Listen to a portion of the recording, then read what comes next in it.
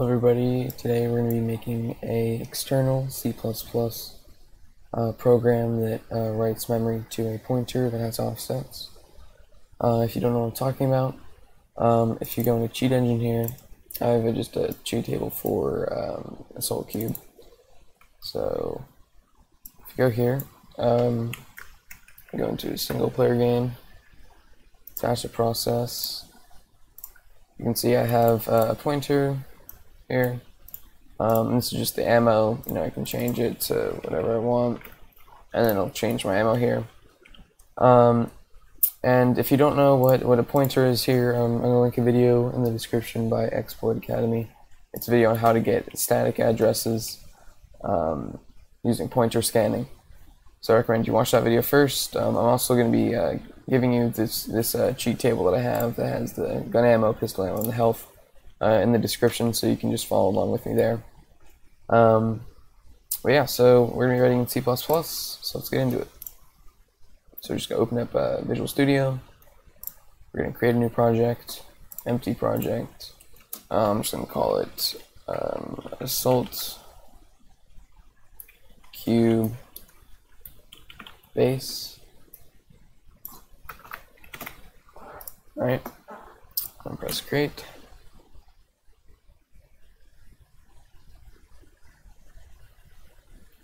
Now once we're in, I'm going to go right here, go to properties, go to advanced, and change to multi-byte character set. Click apply. And then I'm going to go to source files, add new item, and I'm just going to call it main. Alright, so there's a few things we need to include. We're going to include windows.h. I'm going to just close out of cheat engine real quick. There we go. We're going to include tlhelp32.h.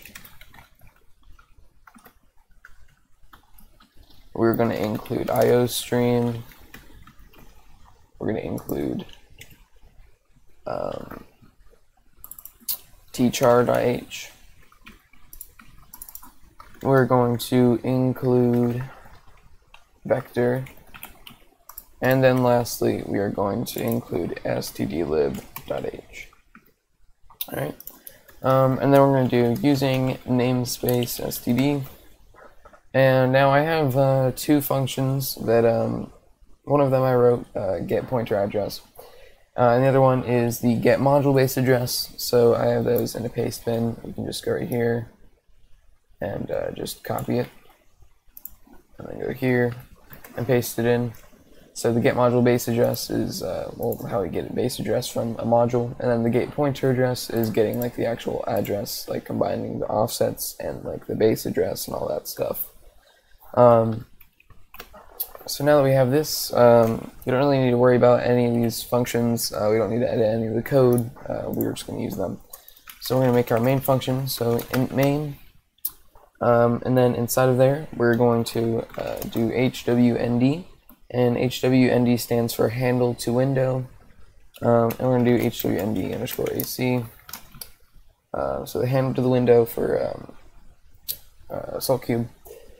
And then we're going to do find window a, and then null, comma, and then the name of our process, or of our window, sorry. So if we just hover over Assault Cube, you can see right there, Assault Cube. So we're just going to type it in, Assault Cube. Make sure it's the right one, yep. Alright, and then we're just going to do getting the handle to the window. Alright, and then we're going to do if hwnd underscore ac is not equal to false. Then we're going to continue on and do dword process id equals null, PID for short. I'm going to do get window thread process ID hwnd underscore ac and PID. Alright, so now we're getting like the process ID from the window from our hwnd underscore ac. And then we're going to do a process handle, so handle p handle. And then we're just going to call it null. or set it to null.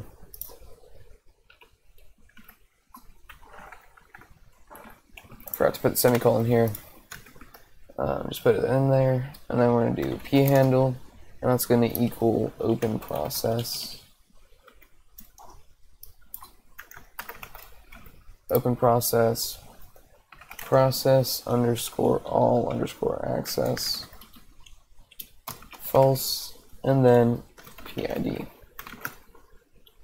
then we're going to do if p handle equals invalid underscore handle underscore value.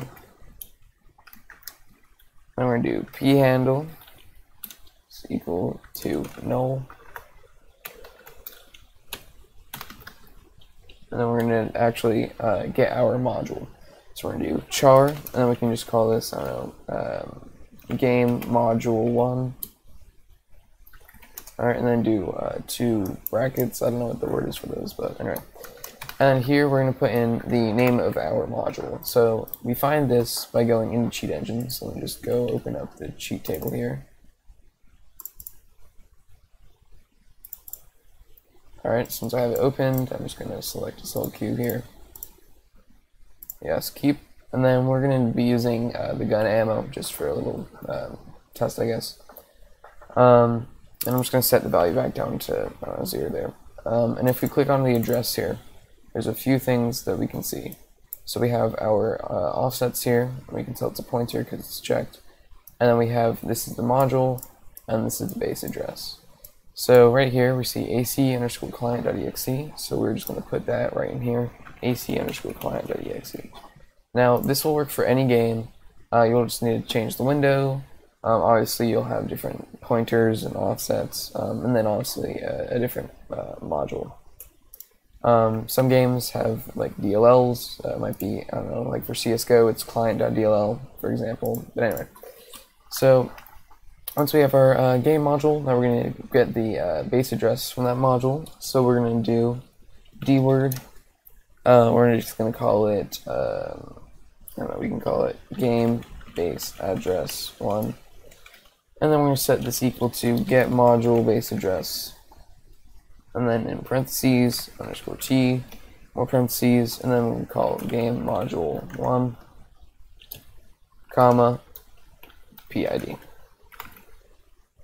Alright, so now we have the base address of the module, and we can go on to making variables for our pointers and offsets and all that. So right here, I'm just going to make a comment. This is ammo.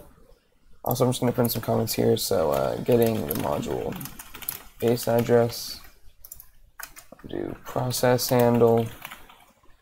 Alright, and now we're going to do a dword, and this is going to be the base address, so we're just going to call it ammo address. This is equal to 0x, just to signify that it's a hexadecimal value.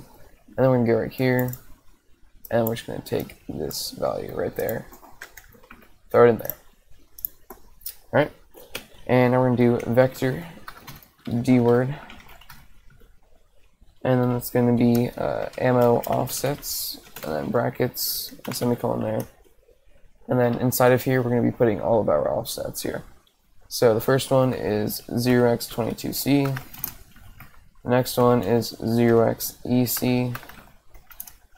Next one is 0x390, and then 0x3c8.